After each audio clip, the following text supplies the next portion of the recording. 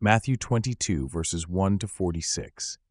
And Jesus answered and spoke to them again by parables and said, The kingdom of heaven is like a certain king who arranged a marriage for his son and sent out his servants to call those who were invited to the wedding, and they were not willing to come. Again, he sent out other servants, saying, Tell those who are invited, See, I have prepared my dinner.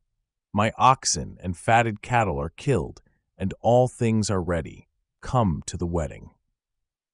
But they made light of it and went their ways, one to his own farm, another to his business. And the rest seized his servants, treated them spitefully, and killed them. But when the king heard about it, he was furious, and he sent out his armies, destroyed those murderers, and burned up their city. Then he said to his servants, The wedding is ready, but those who were invited were not worthy. Therefore go into the highways, and as many as you find, invite to the wedding. So those servants went out into the highways and gathered together all whom they found, both bad and good. And the wedding hall was filled with guests. But when the king came in to see the guests, he saw a man there who did not have on a wedding garment. So he said to him, Friend, how did you come in here without a wedding garment? And he was speechless.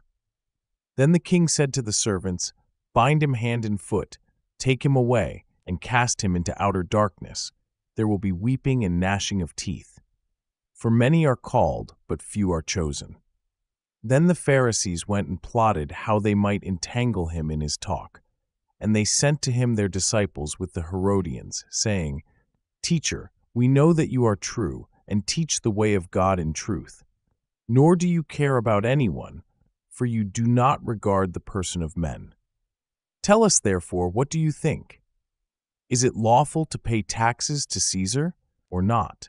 But Jesus perceived their wickedness and said, Why do you test me, you hypocrites? Show me the tax money. So they brought him a denarius. And he said to them, Whose image and inscription is this?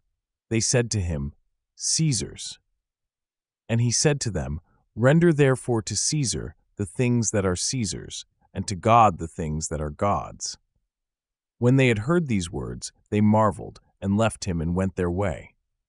The same day the Sadducees, who say there is no resurrection, came to him and asked him, saying, Teacher, Moses said that if a man dies, having no children, his brother shall marry his wife and raise up offspring for his brother. Now there were with us 7 brothers. The first died after he had married, and having no offspring, left his wife to his brother. Likewise the second also, and the third, even to the 7th. Last of all the woman died also. Therefore, in the resurrection, whose wife of the 7 will she be? For they all had her. Jesus answered and said to them, You are mistaken, not knowing the Scriptures, nor the power of God. For in the resurrection they neither marry nor are given in marriage, but are like angels of God in heaven. But concerning the resurrection of the dead, have you not read what was spoken to you by God, saying, I am the God of Abraham, the God of Isaac, and the God of Jacob? God is not the God of the dead, but of the living. And when the multitudes heard this, they were astonished at his teaching. But when the Pharisees heard that he had silenced the Sadducees, they gathered together.